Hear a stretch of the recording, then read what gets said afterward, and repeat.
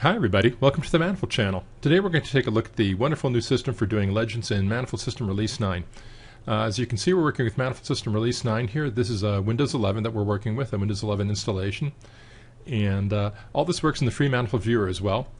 We're looking at a map that shows a variety of buildings and other layers in Monaco, like transportation layers, and it's got a Canvas World Dark Gray base background layer from a map server. So let's add a legend to this, and we're going to use the Layers pane for that. To work with that, we're going to click on the Layers tab right here in the panes. I have all the panes docked to the left of my Windows display, and you can see this has all the different layers. For example, we can turn on railroads and on and off, and turn roads on and off. And here are the buildings, turn those off and on. And what we want to do is we want to create a legend that shows all these things here. So how do we do that? There's a virtual layer here called Legends. And to turn on the legend, we just click that on. There, we just created a legend. I mean, could it get any easier than that? I don't think so.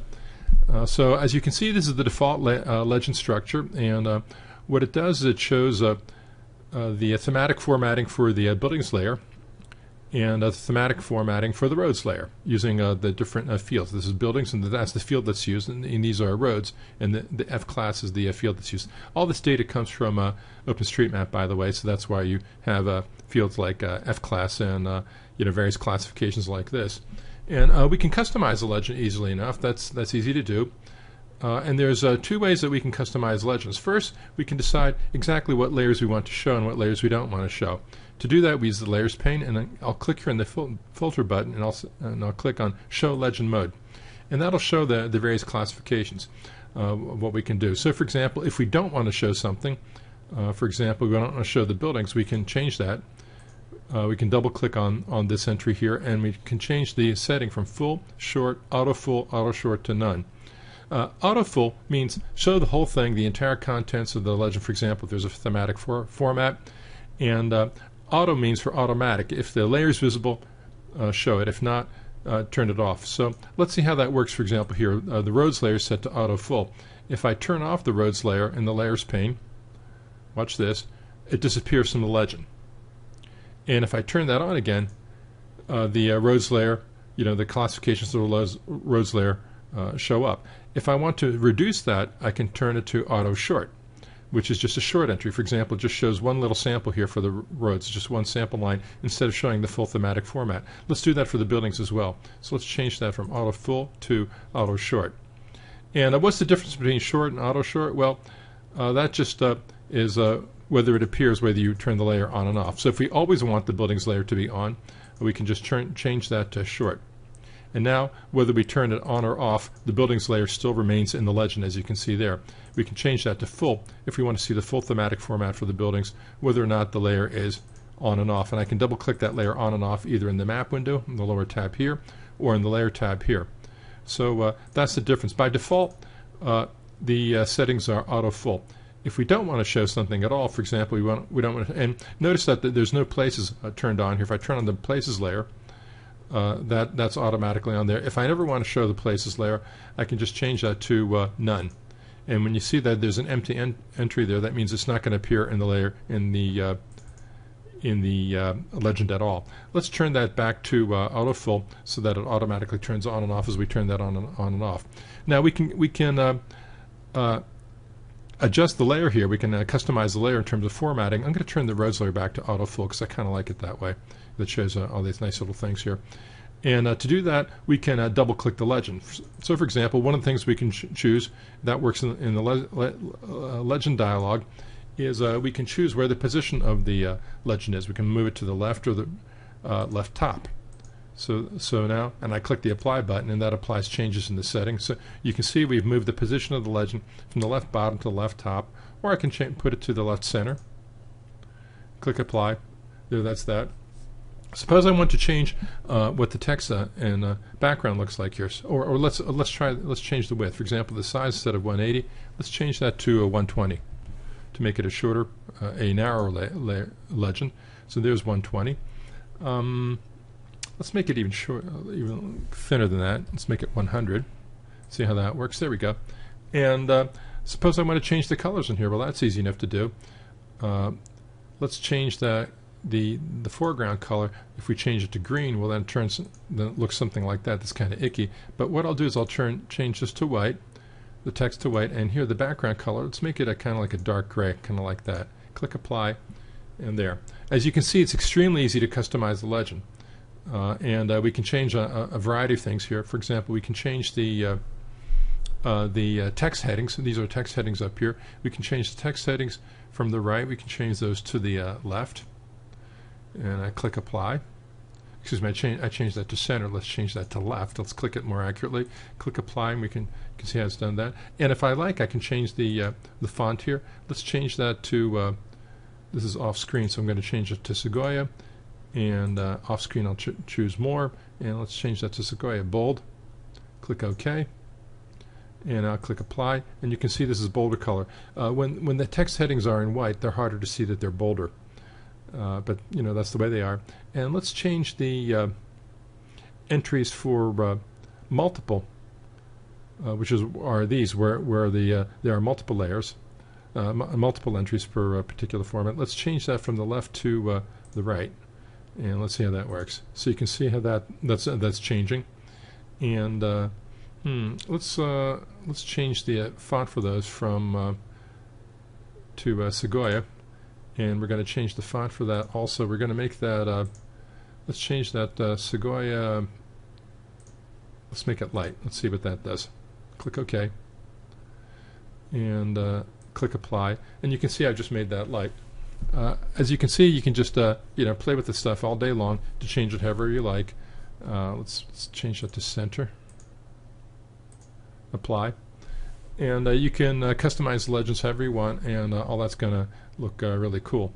Let's click OK and leave the legend as we see it there. So how does this interrelate with legends as they're used in layouts? And the answer is simple.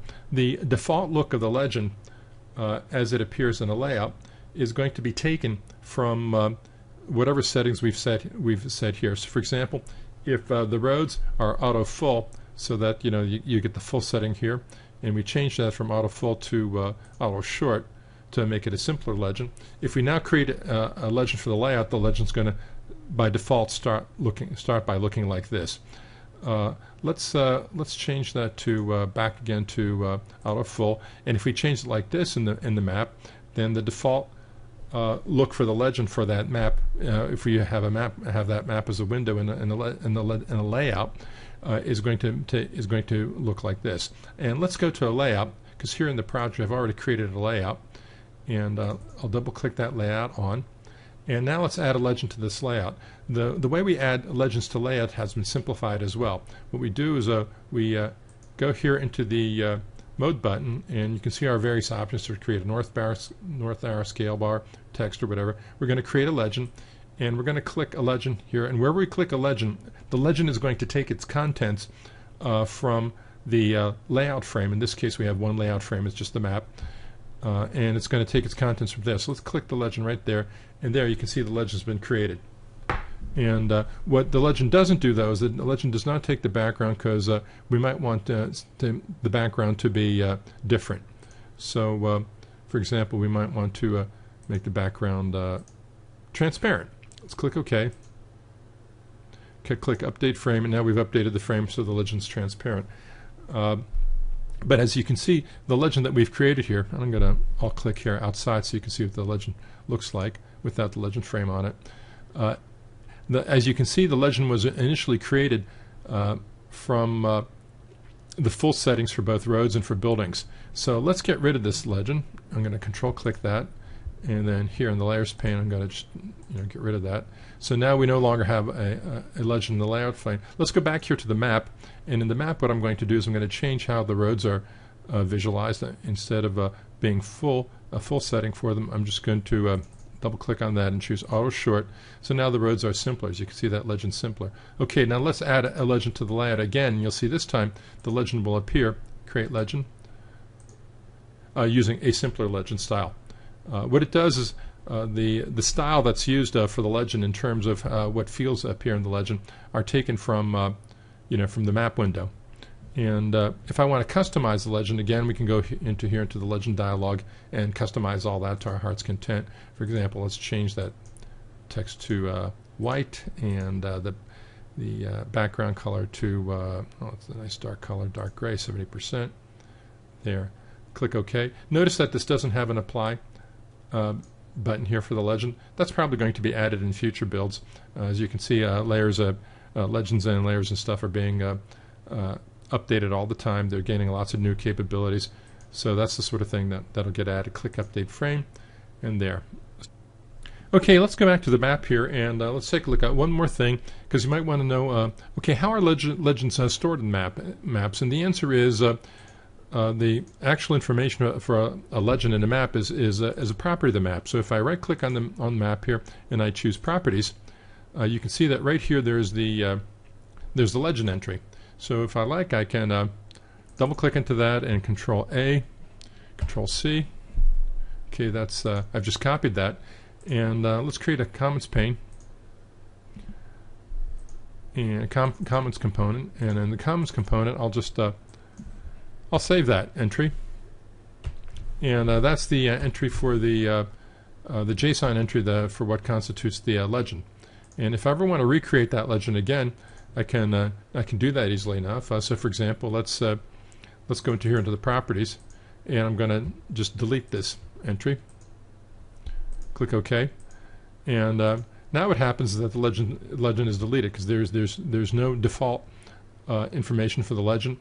And let's go here into the layers pane. If I turn the legend back on, you'll see it's now default legend using the various settings.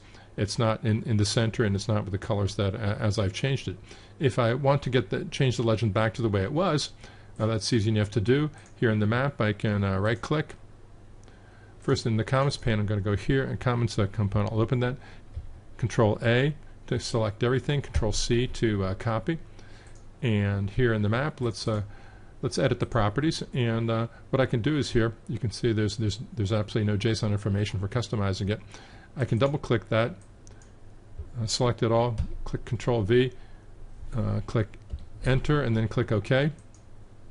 And I just customized the legend back to where it was. It's all the various style settings and other information for how the legend is supposed to work with this map are just kept inside that JSON string that's part of the map properties. And that's the same as all the various other sorts of virtual layers that that might appear here. For example, the north arrow. And let's edit the north arrow. Let's turn it into something like this, and let's make it 64 points in size, and all the rest of it. So these are just extremely easy things that can be turned on and off, and the setting for it is remembered. So even after I close this project or close this map and bring it back up again, whenever I turn on the legend, that's always going to be there, because it is, after all, now property of the map. Alright, let's summarize what we've learned so far in this video. And what we've seen is that there's a new system for creating legends and maps. And to create a simple legend and a map, we simply use the layers pane here, and we turn the legend virtual layer on and off, and then we can customize it as we see fit. And there's two ways of customizing it. We can just change, what the settings we want for the various layers, how those are, put into that automatically created legend, and then we can change the legend properties itself, the various characteristics of the legend using the legend dialog. And the idea, that's a simple and easy way of creating legends. And then what we can do is we can add a legend to the layout, which will inherit the basic style and such that we've created in terms of which layers are involved and so forth. We created in the map by simply going here, choosing the Create Legend pane, Create Legend cursor mode, and we're here now in the layout topic, layout window, and click where we want that legend to go, and there the legend appears.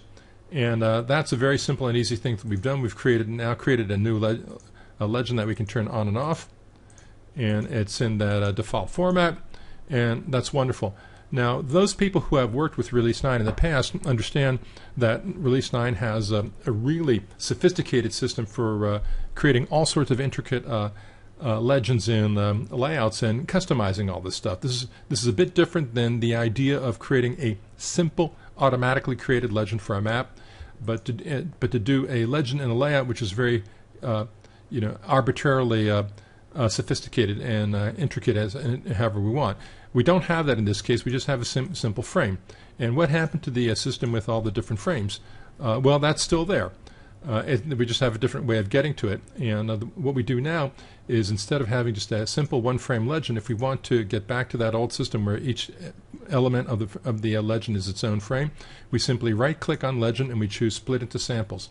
And what that's going to do, it's going to take the original legend, which is still here, it's just been turned off, and it's now created a folder full of frames up here which duplicate that same thing. If I turn off that folder, turn off all those items altogether, on and off, you can see that that's exactly equivalent to this legend frame. The legend frame is still there, and after we split it into samples, and it's still there in case we might want to start afresh with what we created. But just in case, it's still there. It's just turned off, and we have this new legend folder, which is full of all the different frames here as individual frames. For example, here in the legend pane, I can right-click here and choose Active, and there we've just activated that frame. Or I can alt-click here and choose these different frames, and when I alt-click the different frames that are like that, the info pane automatically turns on, so we can see how all these different settings are. And those same settings are there for each of these individual frames, exactly the way they were in the full system, which has just a formidable number of options, which allows you to basically arbitrarily customize the look and stuff. So for example, we want to change the sample shape to hexagon. Click Update Frame. Well, we can do that. Let's change the sample shape to diamond. Update Frame. So now we're using a diamond instead of that skewed area sample. And if we want to extend that to all the other different frames, we can just select all those. And now what I can do is up here choose Same Format. And when you can see only this one has a diamond frame. Let's make them all the same format. That'll apply to all selected frames, and now all the selected frames are that diamond frame, and we can deselect that, and you can see that's what the frame looks like. We've just changed that, so we can arbitrarily customize legends, to our heart's desire, the same way we did in the old system. We just do that one trick of we right-click and choose Split into Samples, and that does it for us. So I hope you've enjoyed this video. It's a remarkable number of new capabilities. The key thing to learn is that when we create legends for maps, those are simple legends that are just automatically created, and you have a limited amount of customizability. The idea is the default way of creating a legend in a map in a layout is the same way. It's just it's created as a single frame, and again, that's the idea, is to keep it really simple and really easy to use. But if we want the fully customizable system, well, we still have that as well. We can just take that simple legend and split it into individual frames, and then we can customize it to our heart's content. I hope you've enjoyed this video. Tell your friends about Manifold. Tell them all about Vera too. And make sure you click on that like button to help us out with videos so more people can see them. Thanks for watching, and goodbye from Manifold Land. Well, that was fun. If you want to see more, visit us at www.manifold.net. As always, Manifold delivers the world's most advanced, highest quality spatial products for GIS and DBMS at a low price that you can afford. Once again, that's manifold.net. See you soon.